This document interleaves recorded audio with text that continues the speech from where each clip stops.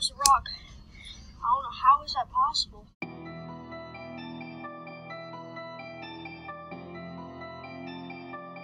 1-year-old pumpkin looks like. This is what it looks like 1 year later. It doesn't look the same at all. Like, just look at it. This is just part 1 for today. But tomorrow, me and my dad are gonna open it and see what's inside this. It looks really disgusting. Ugh. Guys, say in the comments, what do you think is inside this pumpkin? Look at it. I'm just looking at this side. Oh, it's so moldy. What is in there?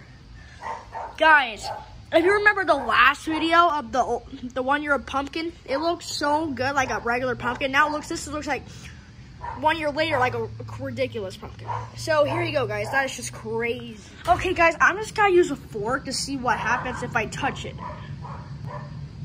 Oh my gosh. Too bad, it's not gonna go through, but this side just does that. It's kind of weird.